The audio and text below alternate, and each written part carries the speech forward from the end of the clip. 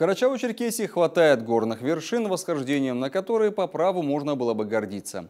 Но 39-летний житель Черкесска решил покорить на своем внедорожнике каскадную лестницу в парке культуры и отдыха «Зеленый остров». Лестница, к слову, буквально недавно была капитально отреставрирована, а после заезда по ступенькам на железном коне ее придется ремонтировать заново. Видео автомобильного восхождения к стеле дружбы народов быстро распространилось в соцсетях. Но удовольствия экстремалу не принесло.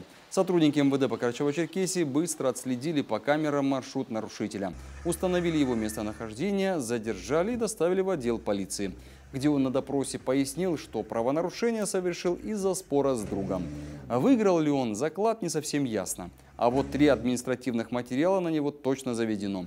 Теперь экстремала ждет наказание по статьям «Вандализм» и «Умышленное повреждение имущества». Сейчас идет оценка ущерба, который правонарушитель обязан возместить помимо, собственно, штрафов.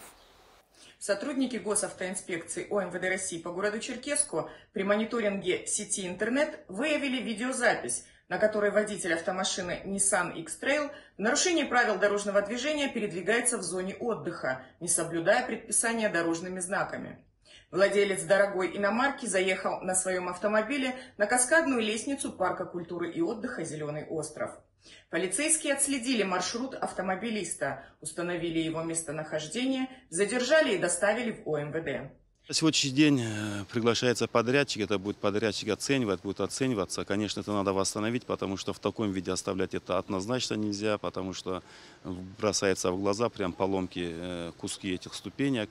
Ждем подрядчиков, будет сделана оценка. Я думаю, надеюсь, конечно, что будет это все восстановлено.